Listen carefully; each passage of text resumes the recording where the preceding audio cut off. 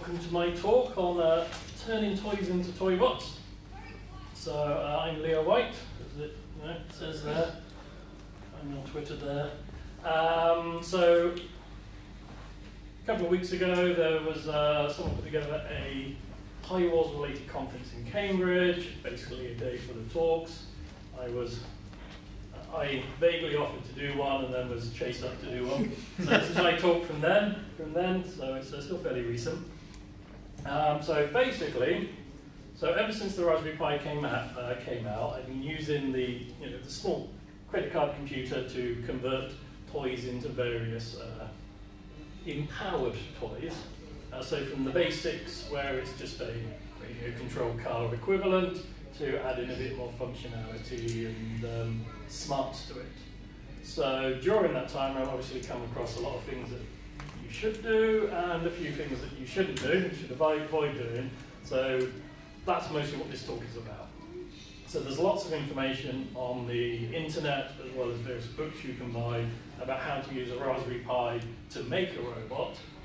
So I'm not going to go over that into too much detail myself. This is mostly this is mostly to do with the specifics of toys. Move on. So my first toy conversion was a Big Track toy. So this was a toy that I'd had and then broken as a child. So it had been re-released back in about 2010, and I thought, well, nostalgia, I'd like to get one of those, but what would I do with it? So kept looking at it, kept saying no, a bit expensive. And then a few years later, the Raspberry Pi came out. And I thought, okay, small computer, toy, right, I've now got my reason to buy the Big Track, plus by then it being reduced to about £10, so that was a much nicer, cheaper payment. And basically, I dismantled the toy, put in a Raspberry Pi. Back then, obviously, the market was very non-existent for the Raspberry Pi, so I had to put together my own motor driver board.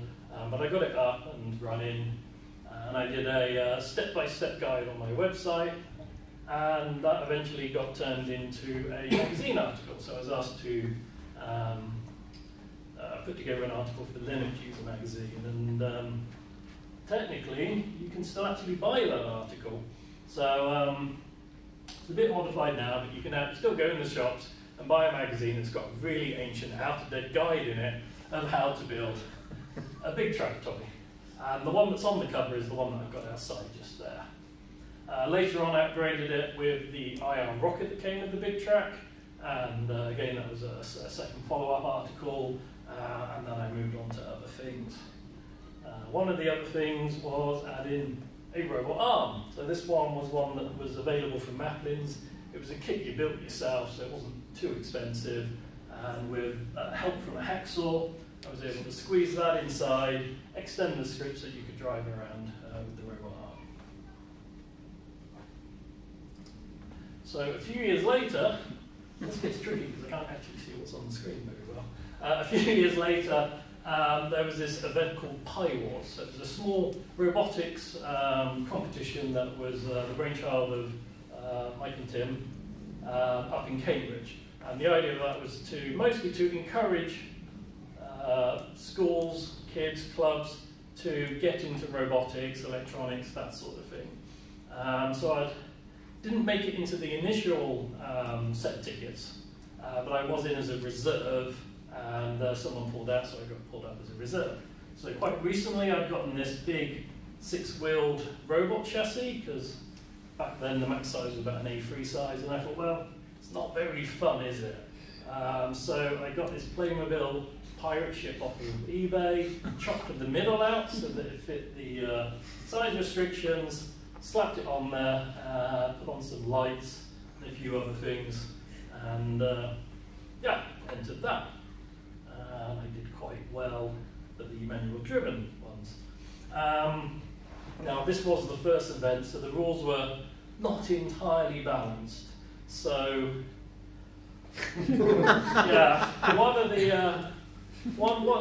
robot-on-robot event at the time was sumo, And the aim was to push the other robot out of the ring. Yeah. So this event actually took this round took a little while because I was very, very, very slowly nudging the other robot, going, don't break it, don't break it, don't break it. Until yeah, got that. And then a bit later after the event, I came back to do a bit more work, added a few sharks with lasers on the front, and added some working cannons in the form of party poppers that you'd put on the side, and a little server would pull the string and the pipe popper would come out. A bit later on, in fact much later on, Pi Wars 2019, so that was the start of this year. The theme was space, to celebrate the 50th year since the Apollo moon landings, and I'd had this Wall-E toy sat on the shelf by this time, probably 2 years, and it's all right, now's the time to do the conversion. So this was my entry. I'd added him. So I'd added the completely replaced all the motors because the original toy was very limited. Independent controls on the arms and head. And then I added a camera, which is on the front, and a distance sensor sort of hidden underneath so we could take part in the autonomous challenges. The main issue I had with Wall-E was getting the tracks moving, so the original robot could just go forwards or turn whilst reversing, not what you need for a competition. And unfortunately, I already built my own gearboxes, and they did fail a couple of times on the day. But whoops, I still need to improve that. Another one from this year is ToyBots. So this is a STEM tool. Well, I guess a STEM-targeted kit. So you buy this as a couple of sheets of plastic where you cut out the individual components and build it yourself. This was one where I'd seen other people do conversion. I thought, oh, I'll do the same. And during it, I decided that on their one, they'd 3D printed a new head to make sure they had plenty of room. And I'd say, yeah, I can squeeze things in there. And quite a lot of annoying times, quite a bit of frustration. I managed to finally squeeze everything in. So these are obviously some of the toy conversions that I've done, but why do a toy conversion? So there's quite a few sources of inspiration. So as I mentioned earlier, I had a big track when I was younger. That's me, I think. Pretty certain that was me. So yeah, it could be a toy from your childhood that you found in the attic or in a cupboard somewhere, or at least in my case, one that gets re-released, because that original big track eventually drove down the stairs, lost the wheel, and that was that. Then maybe you find a toy that's on sale. So whilst I'd seen ToyBots had been converted by other people, I wasn't that willing to spend £25–30 on it, but £15? Sure, why not? There's also quite a few toys I picked up from jumble sales or just off auction websites, and the Wall-Es generally came off eBay at a reduced price. Maybe there's still people on there selling Wall-E for 150 quid.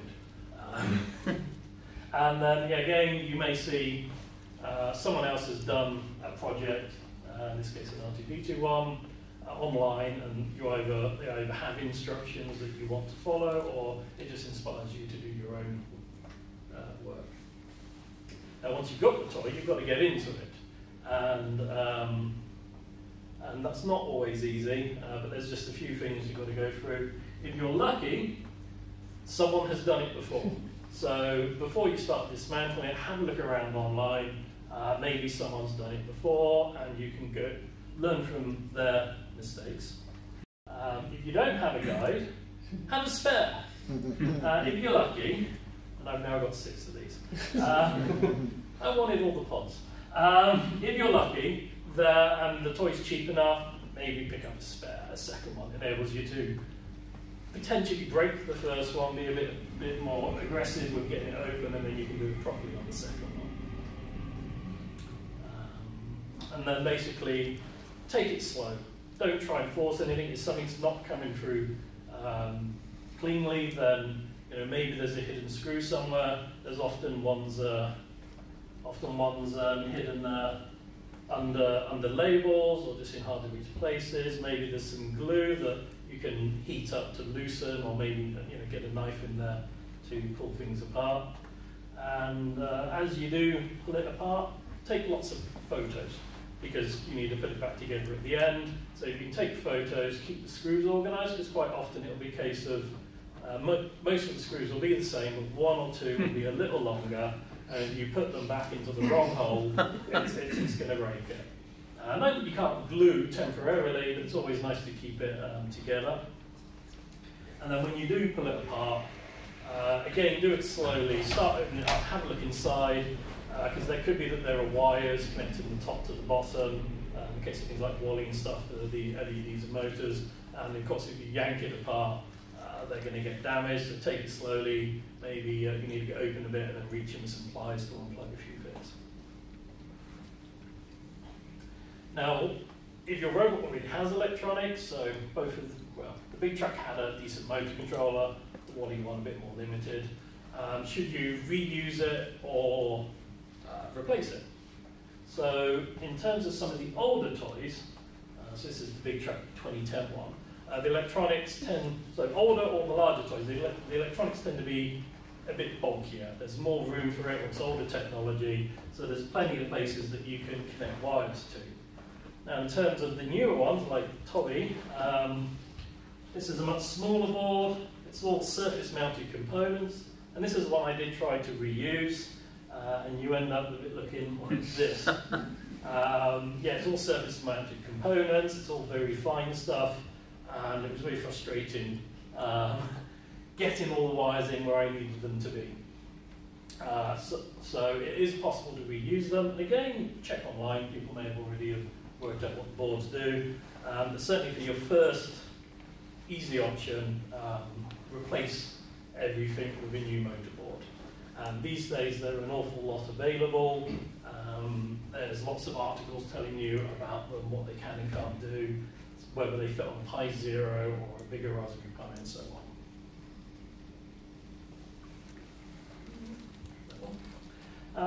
LEDs and motors. So before you dismantle everything, it's usually a good idea to keep the robot powered up so you can check some of the voltages. What voltage do you need to drive the LEDs? What current are the motors pulling? So that when you do get your own motor board or your own components, you know how to power them so that you can reuse them.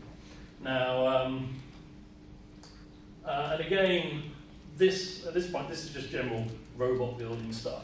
So there's lots of articles online about how you connect an LED to a Raspberry Pi, and obviously about the motor controllers. And then once you've got all the electronics in there, you need to power it. Now, you can, the simplest way often is just to use a USB power pack that you kindly use for charging your mobile phone. Use that to power the electronics, such as the Raspberry Pi, and then use the original motors, the original batteries for driving the motors. So a lot of the motor boards will have, this is where you plug in power just for the motors, so that's generally easy enough to do.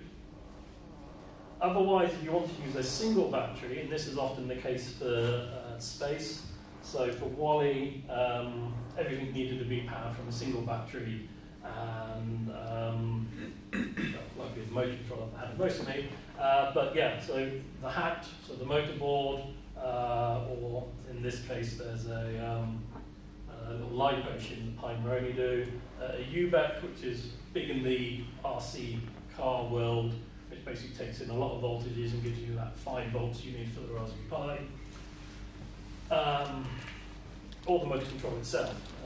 The UBEC one, yes, they're quite readily available, but most of them have a choice of 5 or 6 volts. So before you power it up, make sure you've got the 5 volts selected, otherwise you'll slightly upset the Raspberry Pi, potentially damage it. And basically this can be used, basically you can pull the power from the existing batteries, use the UBEC. So that's a UBEC there, power the Pi. And then another solution is to just replace the original battery for something a bit more powerful, the NiCads or the LiPos. The LiPos are especially interesting because they come in a large variety of sizes. You get flat ones, you get square ones, you can probably get round ones. But the downside is that they can provide an awful lot of current, as in hundreds of amps. which you don't want going through you. So this tends to be a bit more of an expert, battery. So begin with probably the original motors and a power pack is the ways to go. Now, regardless of how you end up going, a good thing to do is to try and keep it accessible from the original battery controller. Now, a lot of these toys are obviously made for plastic, and generally the screws are self-tapping and they're usually designed to go in once. So you don't want to unscrew it too many times. But obviously, in terms of batteries, you're going to be changing those fairly often.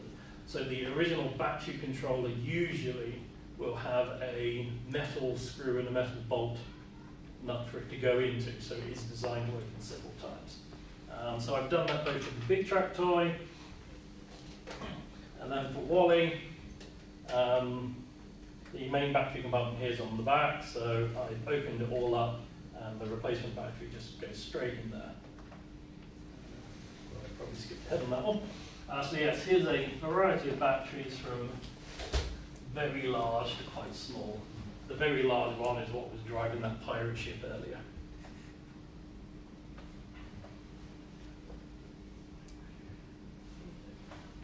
Oh, yeah, there's a picture back of Wally. So originally I've cut it open so that the old batteries aren't there, but basically that can be screwed in and out many times as you need. Making things fit. So you've now opened up the toy and you want to shove a whole bunch more stuff into it. Now this tends to be a fairly iterative process. You want to work out what can fit, try it, see if it actually does fit, whether you want a regular Raspberry Pi, a smaller A+, or even smaller Pi Zero. But generally the first thing to do is decide what you want the toy to do. If you want it to just be a regular radio controlled car type thing to just drive around, you just need to fit in the Raspberry Pi, a motor driver, and job's a good one. But once you've decided what you want, you do need to decide how it's going to fit. Yeah. Now, if you've got the components, you can just physically put them in there. That's fine. If you haven't yet purchased stuff, then you can do such things as test it fits. Yeah, you can do such things as you're just cutting out bits of cardboard, from a cereal pack. Most websites will have dimensions for a lot of these things, so you can just get the dimensions, cut it out in cardboard, just try it out, see where it actually fits.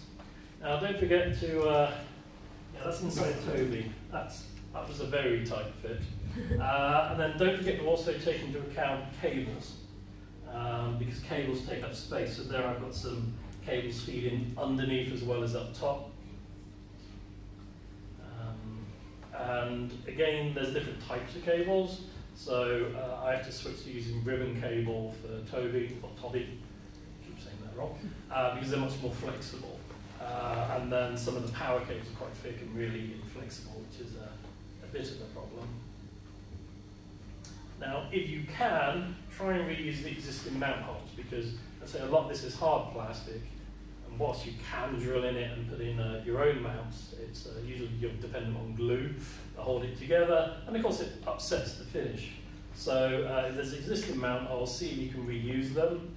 You may have to make your own adapters, of course, because it's highly unlikely that the screws are going to be in the correct place. But again, this could be simpler, just cutting something out in cardboard that just transfers from one to the other. And if you do need to cut out stuff, then inevitably with these toys that's going to happen. But do it slowly. Cut out as little as you can. You can always cut out more. If you cut out too much, you can't uncut it. So you might end up with some holes in your robot or in your toy. Other ways of point as well is if you've got access to a 3D printer, so whether at your school, your library, or a local maker space, then that is some of the most flexible ways of doing this, because you can print out pretty much any shape. And that's generally what I've used for something for Wally here. The Big Track was just whatever random bits I could get out of Maplin's. So yeah, so this is a 3D printed combo battery holder and mount points, so it connects to the original mount points there, and also exposes some extra ones for the Raspberry Pi. And that just bends in a bit, so it just holds the battery in place. Software, so you do need ways to drive it, but at the same time, this just gets you back into it's a regular Raspberry Pi powered robot. So lots of articles about that online, lots of books available. If you're using a specific motor driver, so one from Pimeroni or elsewhere, then PyBorg one, often they will have samples. It's like, here's some Python that you can use to control your robot. Failing that, I'm quite keen on GPI 0, a bit of a Python wrapper. So basically, it comes with a lot of built-in types. There's technically a robot class that you just say, oh, it's connected to these GPIO pins, and in 5 lines of code, your robot's driving around. So that was quite good. And then controllers, again, same as any other robot. Lots of choices out there, lots of articles about that. Myself, the easiest I think is probably a wireless USB game controller, the one that comes with a separate dongle. You just plug that into your Raspberry Pi, job done. The second one, the one that I tend to use the most of, is a Bluetooth game controller. This is a bit more fiddly to get the initial connection, but once you do, it's usually pretty reliable, especially when there's multiple robots around. So an issue with some of the wireless game controllers is that if you have multiple ones of the same type in the same room, they may end up talking to different robots. Whereas most of the Bluetooth ones, because it's a slightly more complicated protocol, they recognize and only talk to who they're supposed to.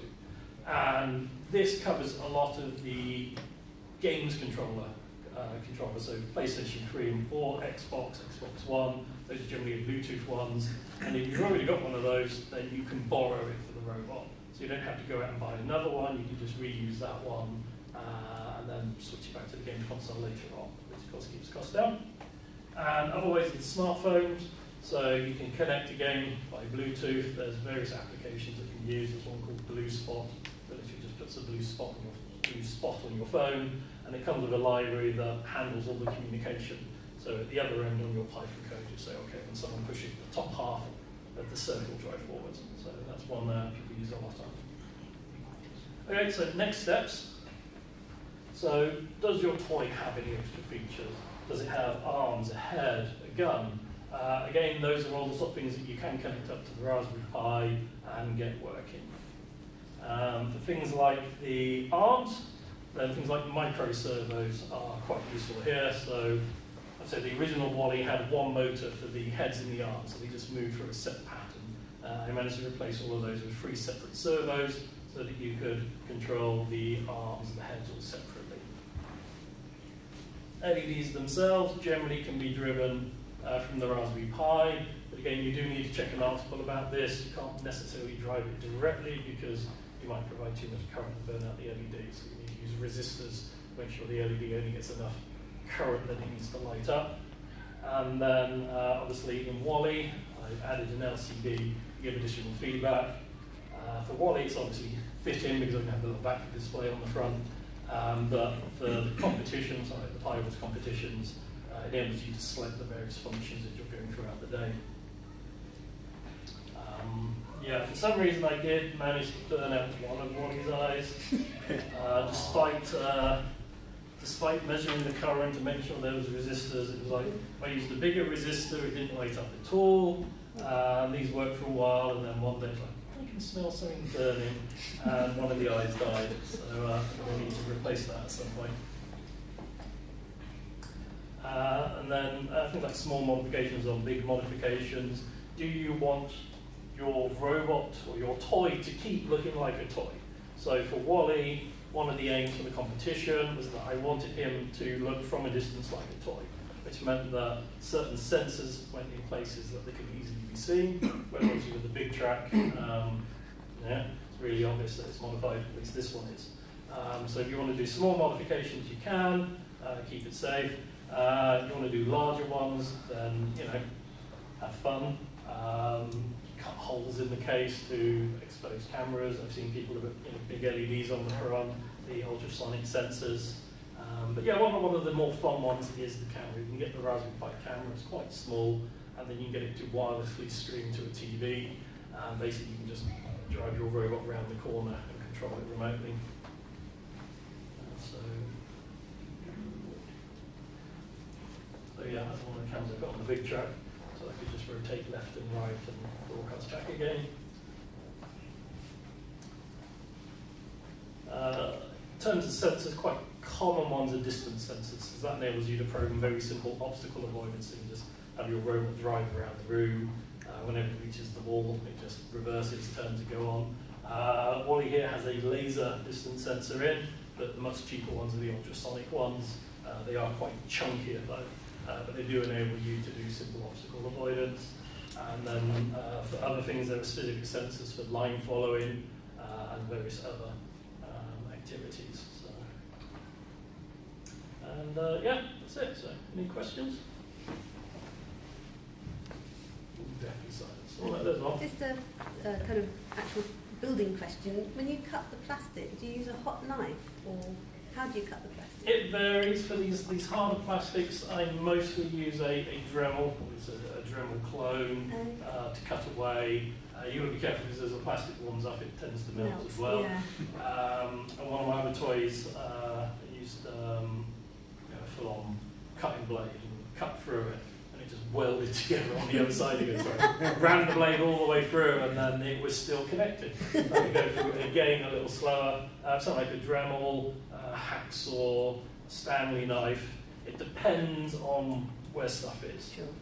So the easiest is usually the Dremel, but sometimes the thing you're wanting to cut is in a location it can't reach, so then maybe you switch to the Stanley knife, or just pliers, just grab it and cut it. Thank you. Anything else? What is this blue spot? So Blue Spot is a application, so you should be able to find it on the internet. Basically, literally puts a blue spot on your smartphone, and then it has a component on the Raspberry Pi that does all the connections, and you can basically configure, depending on what you do to it, to certain tasks. So the easiest one is, you swipe up, it goes forward, you swipe down, swipe left, right.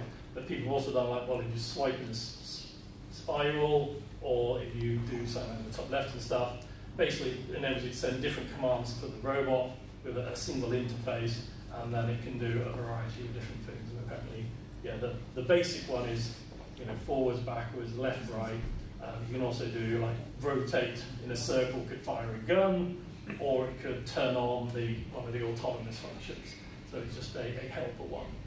People have also done other apps that enable you to stream the Raspberry Pi camera to your phone, and certainly in one of the books, it shows you how to write basically a web page that is hosted from the Raspberry Pi. You load it in your phone, it has the camera feed in it, and then it has some touch controls you can use for driving the robot around.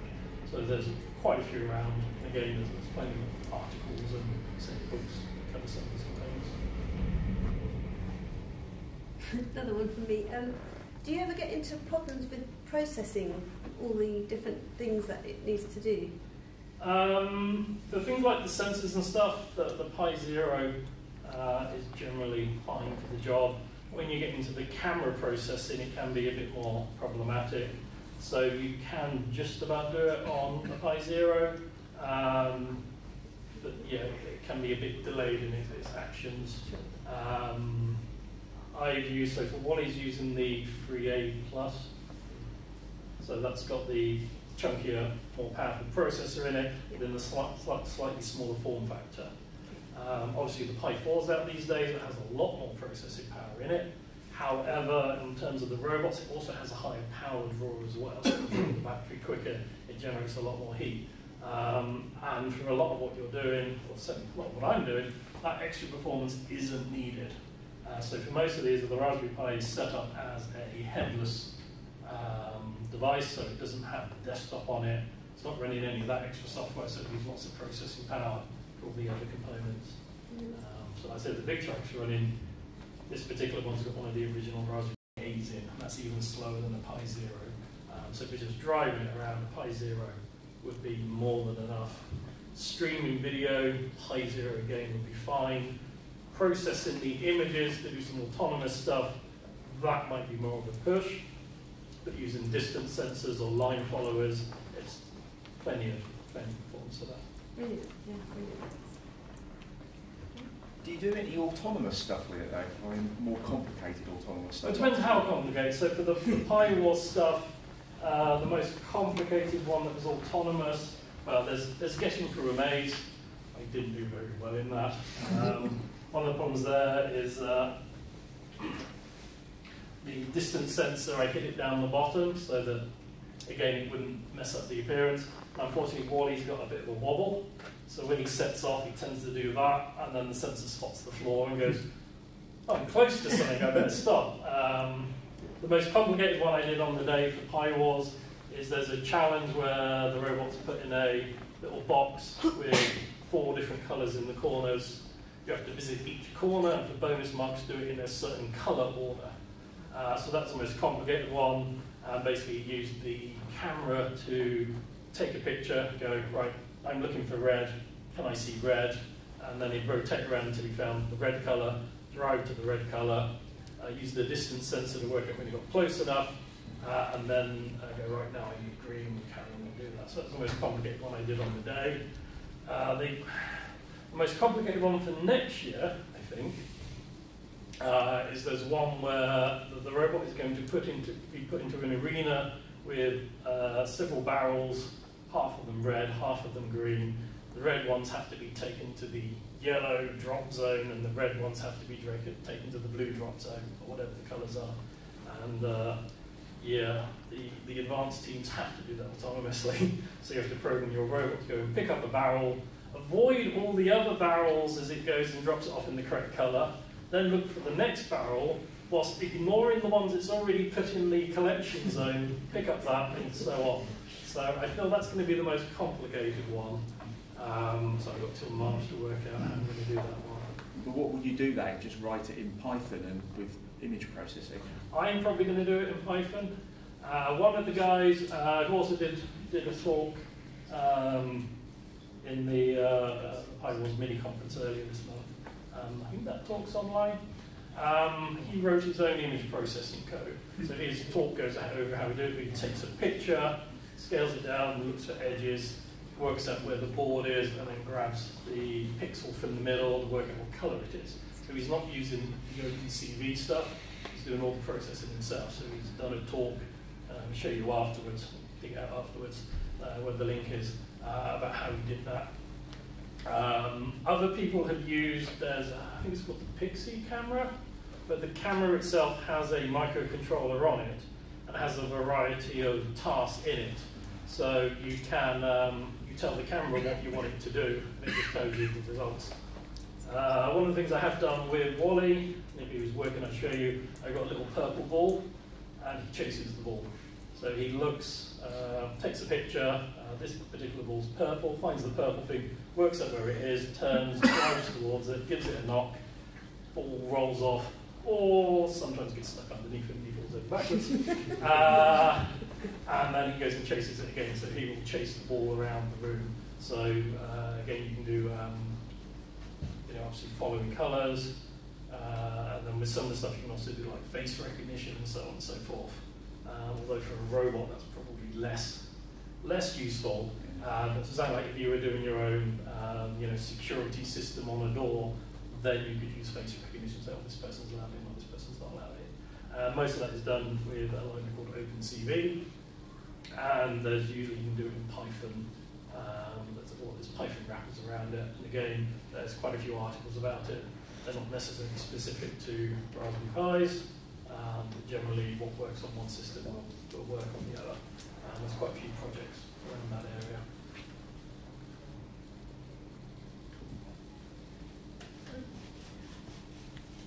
So that's it then. Oh, yeah.